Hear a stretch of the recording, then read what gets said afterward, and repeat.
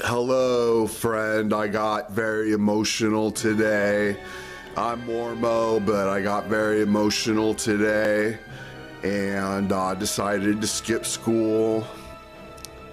But I'm still gonna make a video, and what I'm gonna do is review Curse of the Black Shuck. And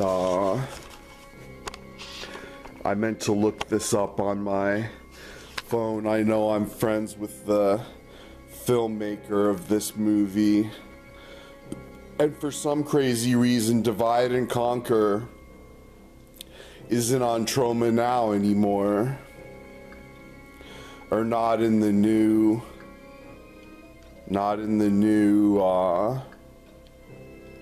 new releases. I don't know if this is.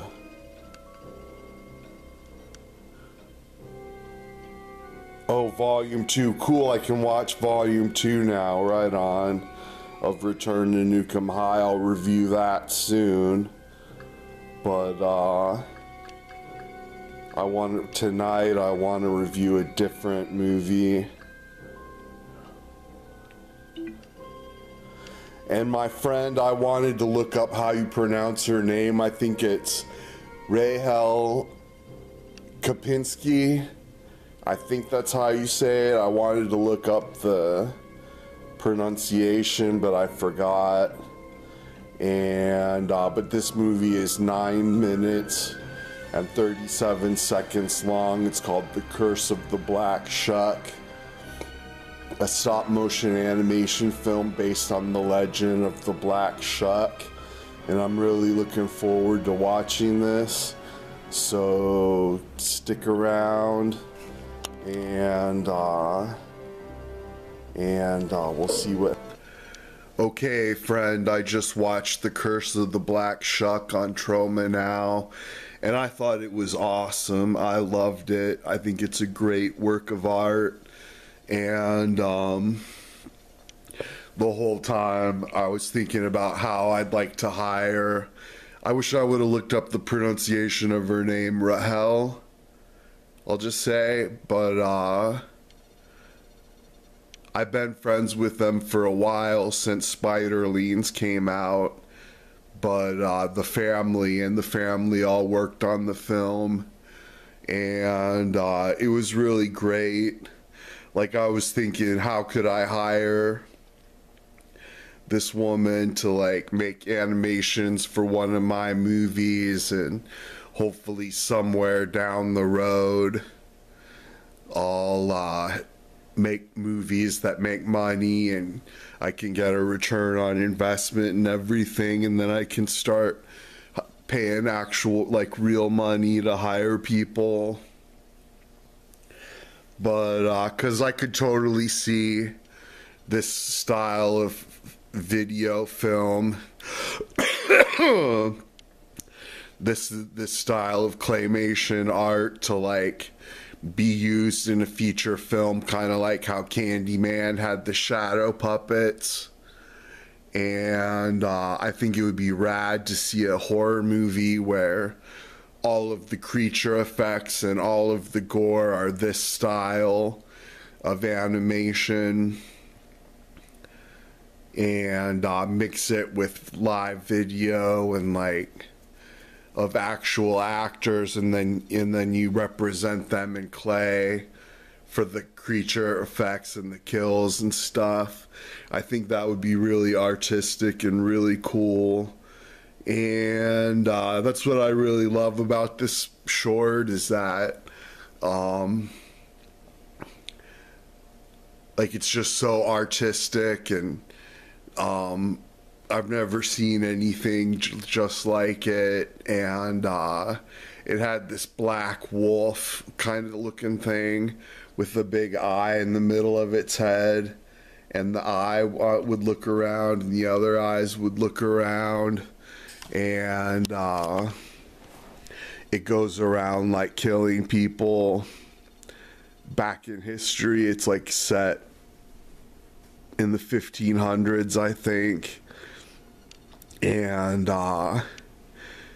I really enjoyed it. I'd like to see a lot more of it. If like I said, if I was making money making movies, I'd totally try and hire her right away to like make art for my movie, because I think this level and quality of art would really help any feature film. Especially horror, but I think any genre would work. And like I say, it was just very original and well done. The clay sculptures were really well done, and the motion and everything looked good. It was just really well done, like a piece of quality art. And definitely check it out. I'm still confused why Divide and Conquer isn't on Troma now anymore, and I'm like worried that my review last night might have somehow affected it being on Troma now. I don't know. Kind of freaking out about that. Maybe you could only watch it once per month. I don't know, but somehow it got taken down from Troma now. But anyways, definitely check out The Curse of the Black Shuck if you have any money and you're a filmmaker. I would definitely try and hire Rahel. And thanks so much for watching. Please comment, please subscribe, please ring the bell, please share, because sharing is caring. And thanks so much, and definitely get Troma now. It's only $5 a month, and I'm pretty much guaranteed to get my money's worth. I've never been disappointed. I've subscribed to it for quite a few months, and it's always been worth it in my book. I see like at least 1 or 2 A+ movies that are worth the $5. And it's just cool to see Troma on my bank statement, you know, Troma. And I really like subscribing to Troma now.